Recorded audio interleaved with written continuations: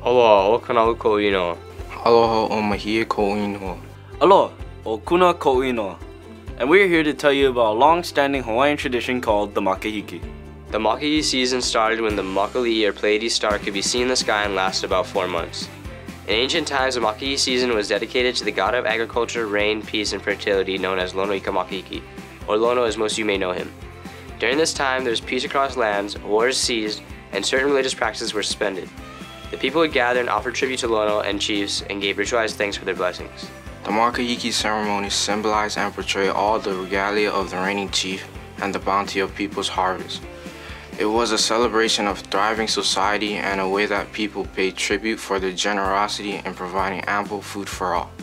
During this time, everyone would take part in celebrations. It was a chance for people to compete and show their strengths as they took part in hula and games like ʻIlū-Maika and huki-huki. We invite you all to take part in a week of celebrations through Hawaiian Games, starting in December 6th in front of B Building. Come and show your skills in the individual games like ʻIlū-Maika, hakamoa, and lelepahu. Or join the team and compete in huki-huki or kukini.